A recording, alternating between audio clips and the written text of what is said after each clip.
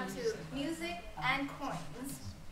And if I could take the liberty of being an organizer, I'm going to shift gears completely because I'm not an expert either in music or coins. And so I will, instead of commenting, I'm going to make a feeble connection, attempt to connect these two totally different items. So I'd like to introduce two panelists, Laura Stokes and Zhiping. Where's Zhiping? There you are. Laura Stokes is from Warwick Music Library, is Brown University's Performing Arts Librarian, and Zhiping is a graduate of Brown University's class of 2022, and he's currently an intern for the Massachusetts Joint Committee on Export Development. Laura will share with us her study of a sheet music composed to celebrate the British victory in the Opium War in 1842. And Zhiping will present his research on the ancient coins seen on the two large scrolls in this project. So these are the remaining two units in Depicting Glory. So to make a feeble attempt to make the connection between these two, why we put these two objects in the Depicting Glory, both the sheet music and the coin scrolls are products of the mid and late 19th century, respectively. And this is a century bisected in the middle by China's loss in the Opium War. From that loss onward, the Qing government was beset by a series of rebellions, each contributing to the waning dynasty, each really contributing to pushing the waning dynasty to its demise. So, and as we've just seen in the previous panels, the Qing government, in its desperation to rebound from its humiliating loss in the Opium War, and aware that it needed to overcome public doubt about its strength, portrayed its efforts to put down these rebellions as grand victories, reminiscent of the military might in the High Qing. But it would be Great Britain that would celebrate an unequivocal victory in the Opium War. The sheet music that Laura is going to discuss momentarily is little known or thoroughly unknown part of the British celebration. Laura approaches the study of this music from a musicologist's point of view. Hers will most likely be the first study of this unique piece of music. The Qing's loss in the Opium War also spurred a series of reforms in the second half of the 19th century. One of the main aspects of these reforms is teaching and learning European languages, especially English. Our digital project includes a set of 3 extra long scrolls with bilingual Chinese-English titles. These are most probably products of such reform efforts. One scroll compares Chinese pictographs with Egyptian hieroglyphs, and 2 other scrolls showcase coins throughout Chinese history. So our second presenter, Zhiping, while a student at Brown, chose to study the 2 coins scrolls because since childhood he is a coins collector. So these 2 panelists will share with us what they found. Thank you. Okay, thank you. Thank you, Zhuqing, and thank you to Joe and to Jen and to Dawn, wherever she went, for everything that went into organizing this symposium. The Emperor of China's Band March is a musical work that offers a fictional version of the end of the First Opium War, a version in which the British presence in China is welcomed and celebrated by the Chinese emperor. This piano piece not only created an imaginary positive relationship between Great Britain and the Chinese emperor for a British audience, but also instructed the British music consumer in what we would now call an Orientalist view of China. Let's look at the object itself. Maybe. There it is. The Brown copy of this work includes a title page with lithograph and 5 pages of music. The probable date of publication is 1843. On the cover page, we see a number of names, which is typical for 19th century sheet music. The music is by Albert Keller, a London-based composer and music pedagogue who was particularly active in creating minstrel tune arrangements. The image, by British lithographer John Brandard, is called The Treaty of Peace Between Great Britain and China. The march is dedicated to Sir Henry Pottinger, who became the governor of newly British Hong Kong in 1843. And you won't be able to see my last box, but the publisher is the London firm of Leone Lee, which had an official relationship with Queen Victoria and which published a number of musical works with titles about China and India, or as they called it, Hindustan.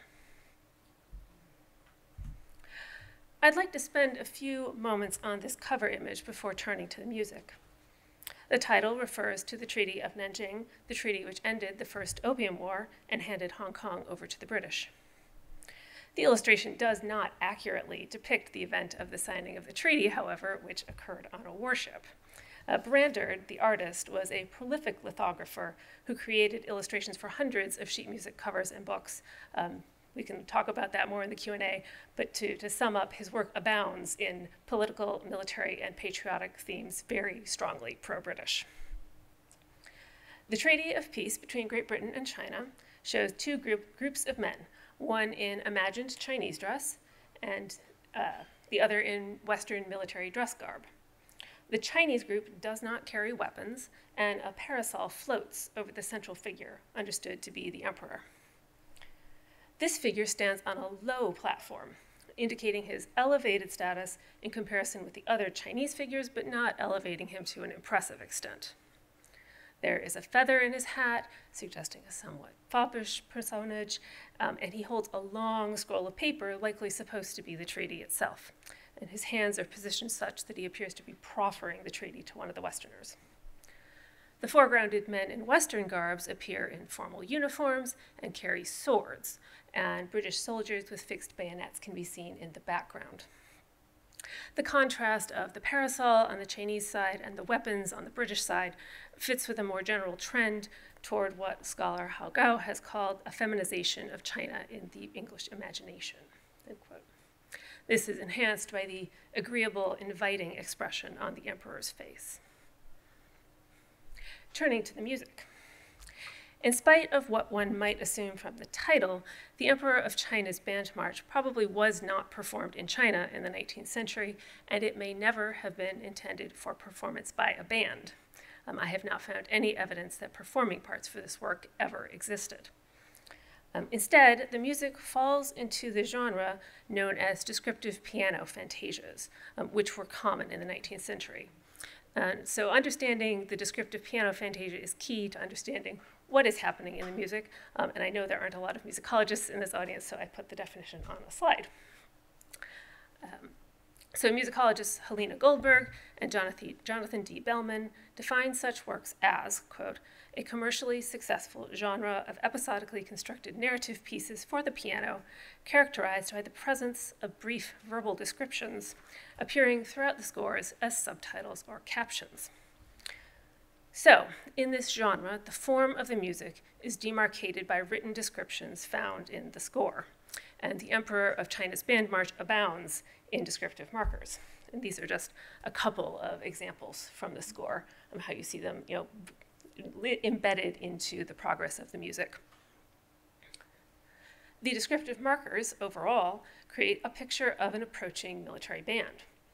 The markers also distinguish the sonorities associated with different band instruments, and thus suggest aspects of how the piece should be performed by the pianist. And the full list of descriptors is as follows. So it starts with band at a distance, you can't see all of it, band at a distance with soft pedal on, then you take the soft pedal off, drums and fifes, giacoso, bugle at a distance, and drums and fife, bugle this time con fuoco with force, so the bugle has gotten closer to you, trumpet, and then trumpet più stretto, so the trumpet is kind of getting faster and more forceful as it moves closer to the end. Over the course of the entire piece, the approach of the band is signaled by both the descriptive markers and the gradual intensification of dynamic levels. So it starts with at piano with soft pedal on soft piano in musical language, to at the beginning to fortissimo. That's 3 Fs, which translates to very, very loud at the end. So there is this sort of sonic approach of the band toward you. The instruments specified in the descriptions further clarify that in the imaginary sonic world of this march, Western instruments are being played by British musicians for an imperial Chinese audience.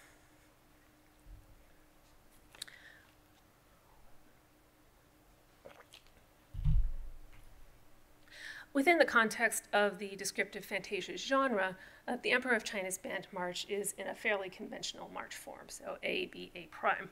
And the harmonic language is also unadventurous by mid-19th century Anglo-European standards. The compound duple meter, which is 6/8,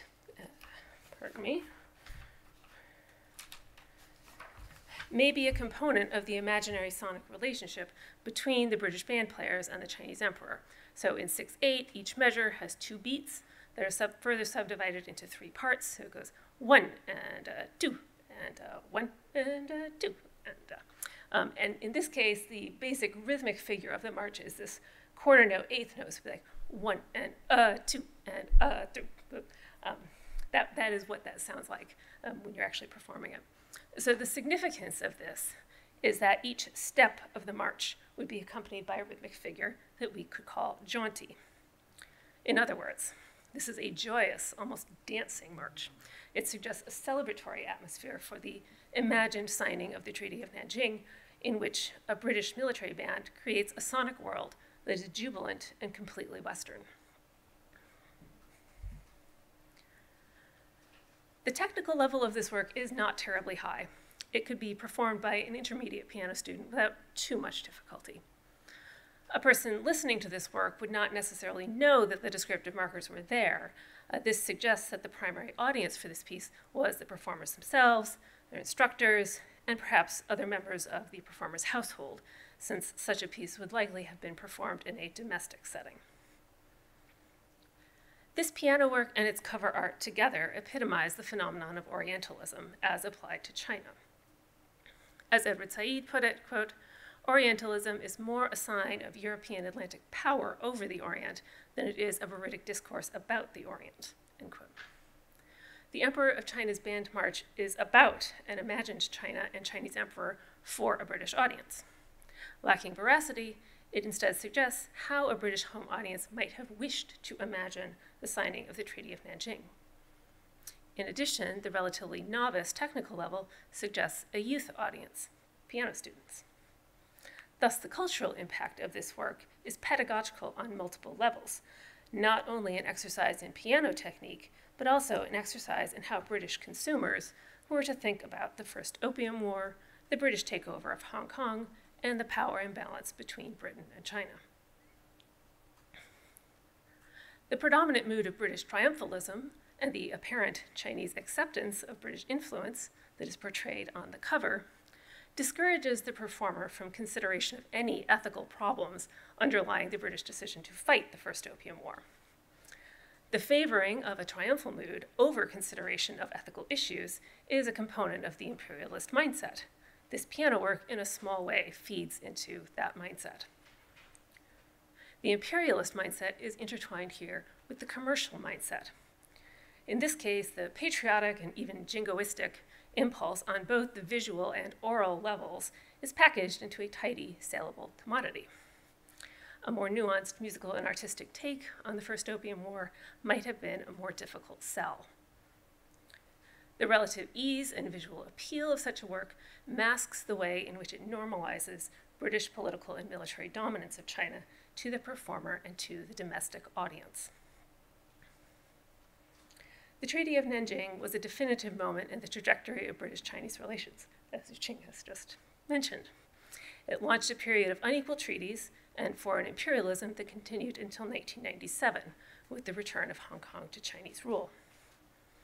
In 1843, a treaty that signaled a crushing defeat for China had to be marketed to the British population as cause for celebration and a move toward peace in their relations with the Chinese.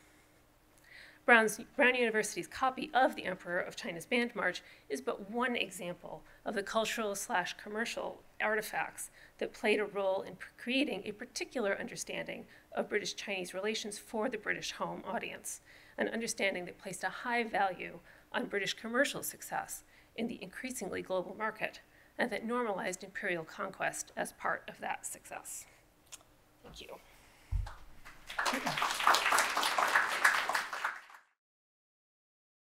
Hi everyone, so my name is Zhiping, a Brown class of 2022 alumnus who studied economics and archaeology. As a student at Brown, I've been working at the East Asian collection since my freshman year. So I have participated in the analysis of some of the archives there, including the battlefield scene painting and the coin scroll, which I will be sharing my experience in dating this today. So this is the title of one of the coin scroll called the 中国古钱币样式 or Chinese coins, so it's ancient Chinese coins in its English translation title. To begin with, these two set of scrolls were digitalized in around fall 2019. The two scrolls apparently displayed the illustration of antiquarian Chinese coins. One of the first things that I've noticed about the scroll is the uneven application of the ink throughout. For instance, you can see that the shade of the spade coins right here, it's apparently painted by hand, since the shade here and the shade here is just similar, but it shows some minute differences. And if you focus on the handwritten character here, you can find similar patterns. For instance, the shape of the coins are kind of similar, but there are still differences like in the shape and how the circle has been drawn by the artist.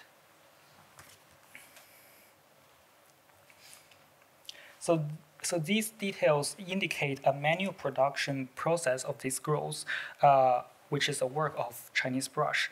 And I am a Chinese calligrapher, so I identify this rather straightforwardly.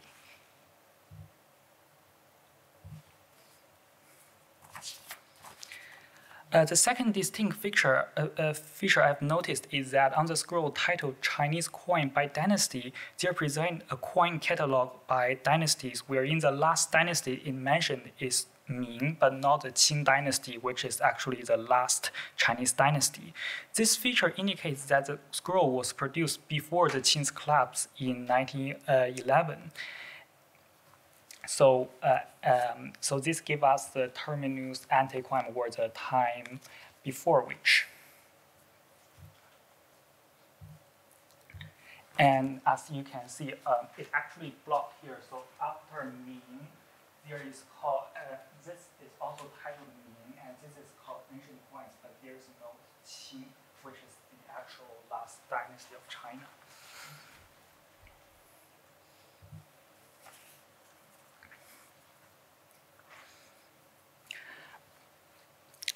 Also, at the same time, the epigraph of the other scroll, ancient Chinese coins, have a sentence that is identical to one found in an earlier book compiled in 1864, which is, so from An Tong Zhi to around here. So half of this epigraph has been quoted from a 1864 book. So from this, we can determine the earliest possible point that this scroll is created, which is 1864.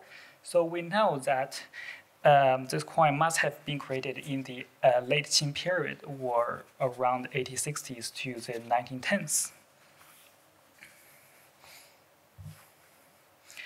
Looking into the details of the scroll Chinese coin by dynasty, I find that this form of coin cataloging was more dynasty-focused instead of coin-focused. To be specific, Chinese coin catalogs tend to group coins by their titles or types, accompanied by additional descriptive information pertaining to the coins. However, this coin scroll, which at the Brown's library, presented limited attention to individual point, but instead focused on presenting a complete list of Chinese dynasties. For instance, from here it says Tang Yao, Yu Shun, and then the Xia dynasty, the Shang dynasty, the Zhou dynasty, and then Qing Han. So until the Ming and and Yuan and the Ming. So it provides us a list of the dynasties rather than a description or a catalog of the coin per se.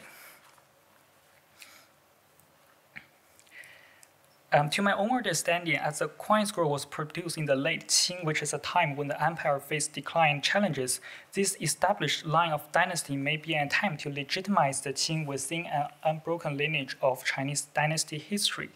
This emphasis on lineage originates from the Confucian ideology, which is the Chinese national ideology. Moreover, I also noticed that two coins illustrated in the catalog that were particularly controversial in relation to conventional practice at that time. So one of them is titled Jianwen Tongbao, which is issued by Ming Dynasty Emperor Jianwen or Zhu Yunwen. The Ming Dynasty Jianwen had been overthrown 4 years after his coronation. His successor, Zhu Di, ordered all official documents carrying the regnal title Jianwen to be destroyed, including this coin.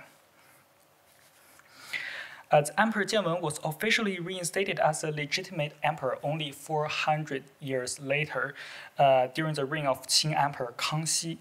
However, topics pertaining to Emperor Jianwen had remained controversial, and his coin had been very moderately circulated in the course of the history, if they had been circulated at all.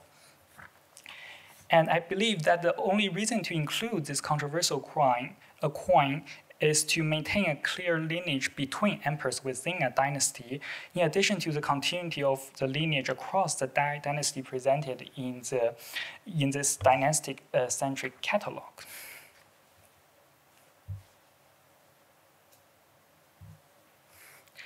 The second controversial coin is titled the Coin of Great Ming, or Da Ming Tongbao. It's actually not casted by the Ming Dynasty, but the Southern Ming Dynasty. The Southern Ming is established in Nanjing by the remaining Ming royal house after their defeat by the Manchus, who later founded the Qing Dynasty with a capital in Beijing. And Southern Ming had been long considered a very illegal regime by the Qing court, in which people with tie to the Southern Ming regime have always been severely prosecuted. Despite this, Han ethnic Chinese scholars serving the Qing court were generally very sympathetic to this regime, given that their rulers were Manchus.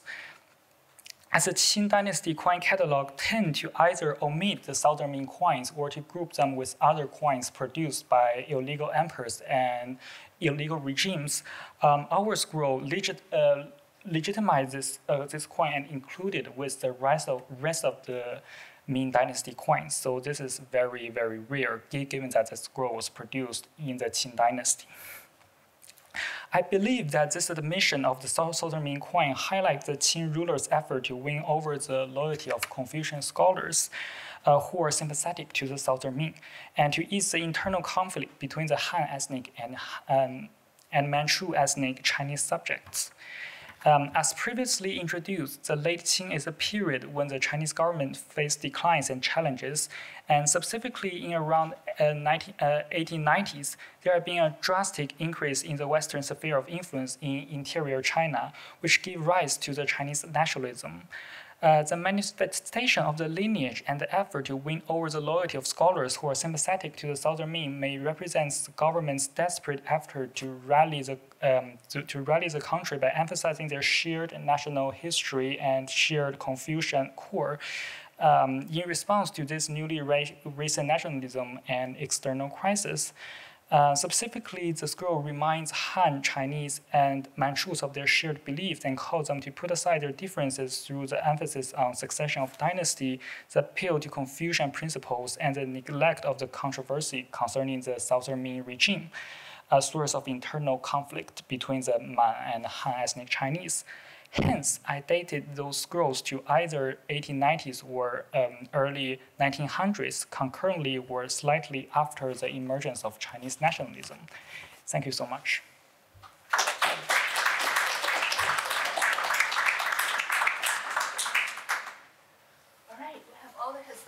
questions here.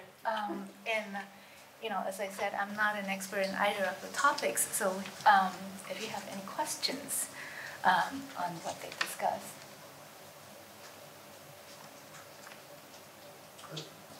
Laura, could I ask you to contextualize that piece of music? Because, I'd like you to contextualize that piece of music because there is much imperialistic music writing in the early 19th century. I'm thinking of Berlioz's Requiem after the French conquest in Algeria. Is this a sort of a strange one-off, or can you tell us about other similar works that have been written during this period? I can tell you that Leone Lee, the publishing house, published other works that were very much in the same vein. And something that I cut from the spoken version of this paper, but was in the version on the project website, is that, we don't really know that Keller composed this to celebrate the Treaty of Nanjing. He might have just had this sitting around as like a descriptive Fantasia band march for piano.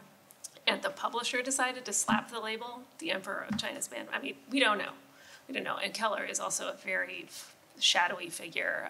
It's hard to find out much, if anything, beyond the other pieces of music that he published. We don't even have dates for him.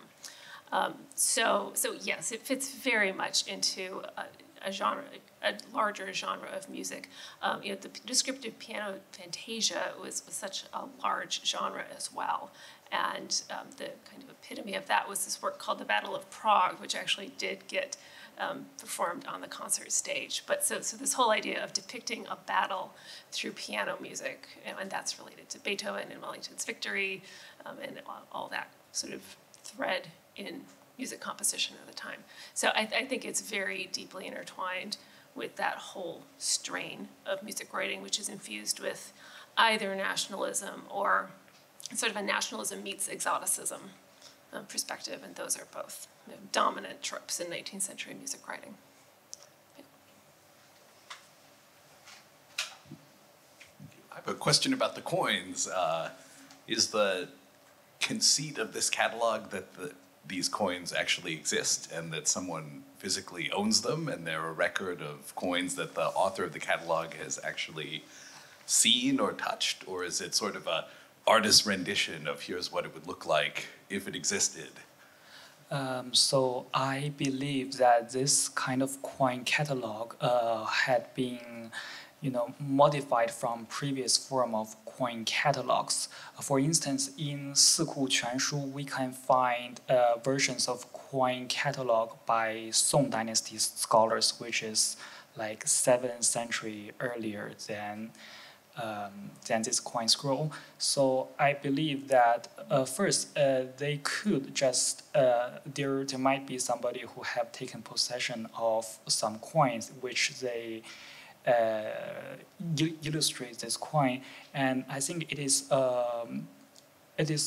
more possible that they just copied from prior version of the coin catalogs and present this in this form. Because am I right in thinking this goes back to the time of Yao and Shun?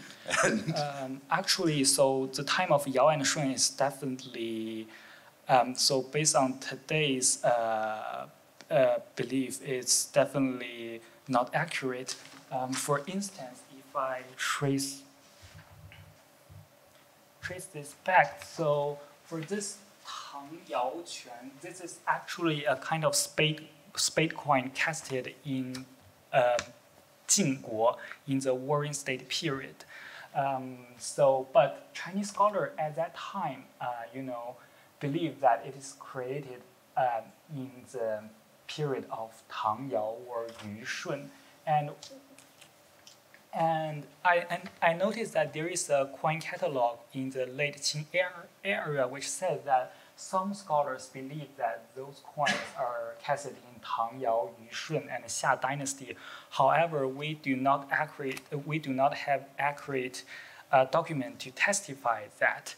However, our scroll have limited acknowledgement on that, and instead they just, I could say, randomly assign those coins into dynasties to present a very holistic list of dynasty from the earliest one known according to Shangshu to the Ming Dynasty.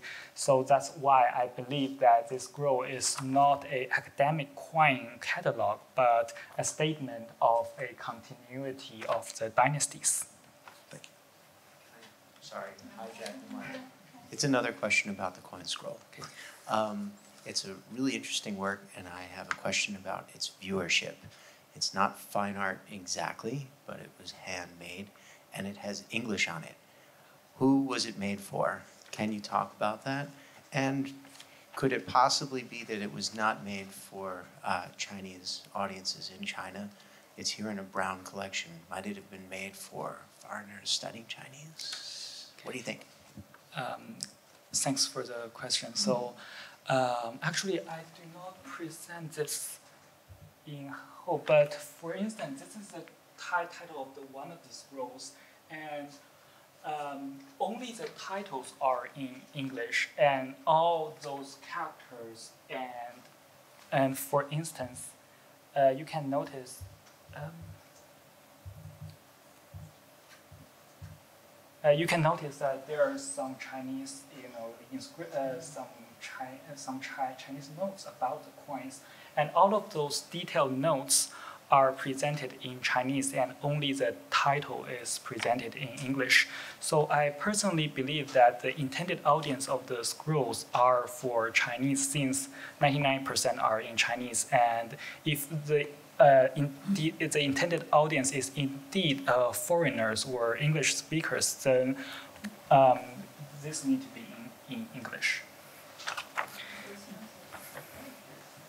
And also, I believe that those scrolls might be used in the bilingual educational institutions at the end of the Qing dynasty, where at the very end of the Qing dynasty, the government set up many schools, and also Western churches also set up educational institutions. So I think it is very, very possible that those posters are for educational uses, since, as I've mentioned, the way of cataloging this point is not that accurate or academic.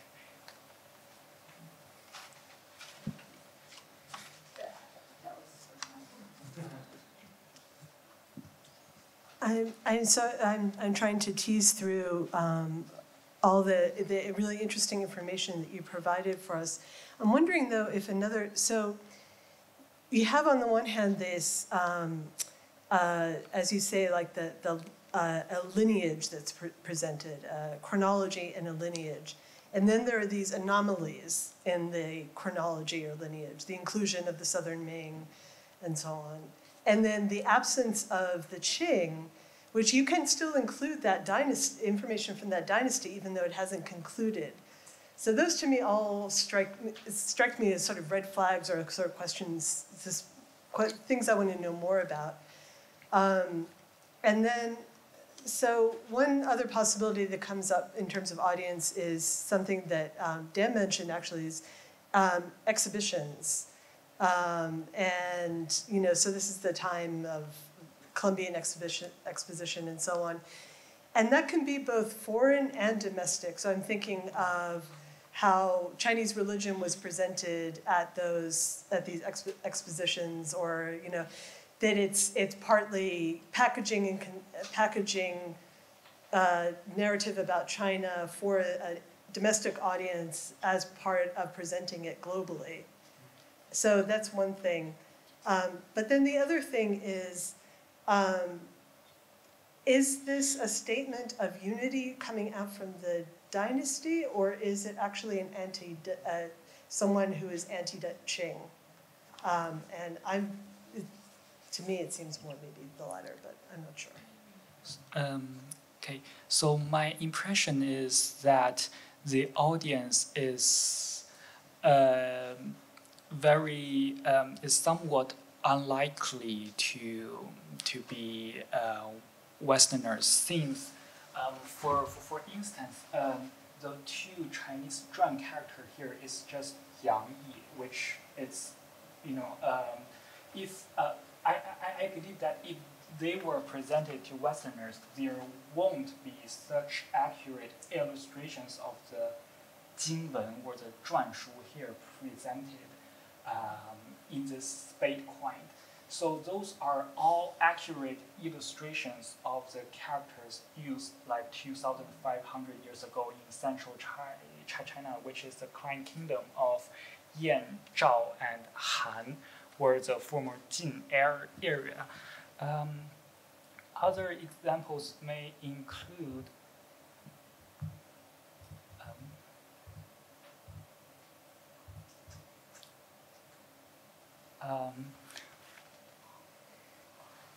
for instance, I believe that this two character is Han, Xin, but those are written in Chinese seal script, and those are all. So I compare those coins, the illustration of the coins to the illustration of the actual coins, and it turns out to be that it is accurately fit. So the seal script or the 经文 script written on the coin is just what it had been appeared on the coins 2,500 years ago, and it's just the same with the coins in the Chinese museum. So I believe that if they are to be presented to non-Chinese audience, they just don't need the effort to make all this pinyin or the like those characters to be correctly written. So that's my point. And concerning your question that whether this is the scroll created by anti-Qing individuals,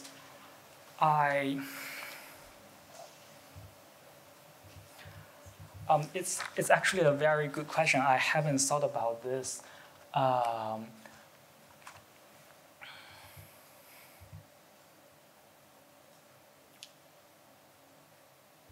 But since that if I personally believe that if the scroll was produced by anti-Qing individuals, then it might include more coins issued by the Southern Ming, since Southern Ming issues a lot of coins. And the coin of Great Ming is only one of them.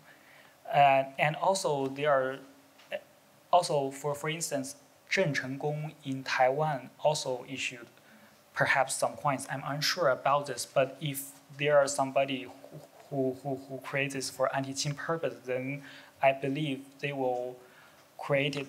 They will insert not only one Southern Ming coin or coins created by anti-Qing regimes. For instance, they will include coins casted by Taiping Tianguo, etc.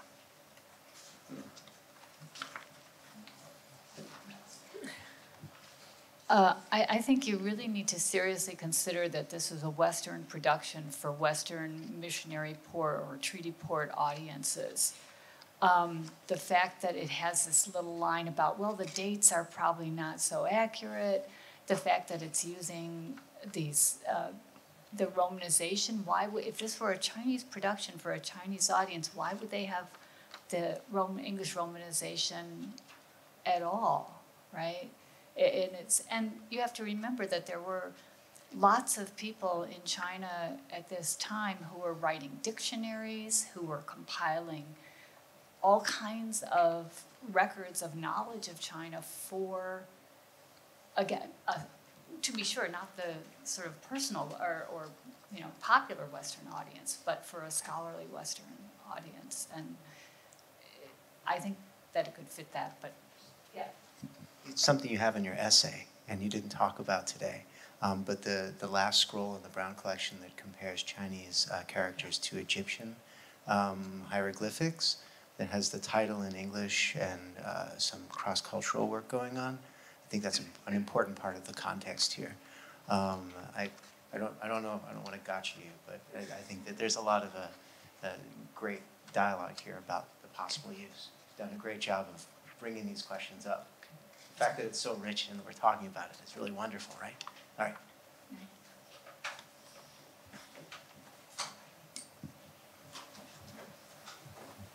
This is actually a relatively simple comment, but I thought it in the context of thinking about where the project goes and how it might be developed in coming months and years. Laura, it struck me that in your presentation you suggested a kind of interweaving of a commercial mindset and an imperial mindset in this, and it seems like the discussion about the Daqing, Wannian, Zhentu was also very much about a sort of interweaving of imperial and commercial mindsets. And so if we're thinking about how these objects might be put in productive dialogue with one another as a sort of comparative heuristics to pull out what's distinct about the imperial mindsets and the commercial imperatives on both ends, this might be just a useful comparison to build on. But thank you very much for a wonderful presentation. Yeah, and thank you. Yeah, that's, if I could just briefly, yeah, I mean, I think that's exactly it. What struck me about this was, as I learned more and more about the Opium War, the first Opium War, both of them, is, of course, this was really driven by British economic impulses. That was the driving force for fighting the war. And then you sort of turn that around, repackage it for the home audience, and then you also profit from the British consumer base while you're also profiting in China. It's like the genius of capitalism, so to speak. But yes, that's exactly it. All right, I just have a quick question about the coin. So I know that there was some omission of certain emperors on a certain dynasty of the coin, such as in the Ming dynasty, and also there was the order of the emperors were not in the correct order as they appear chronologically. I just want to know if that was done purposely to pursue or to portray a certain narrative, or is it done just because that they didn't arrange it in like a meticulous way? Thank you.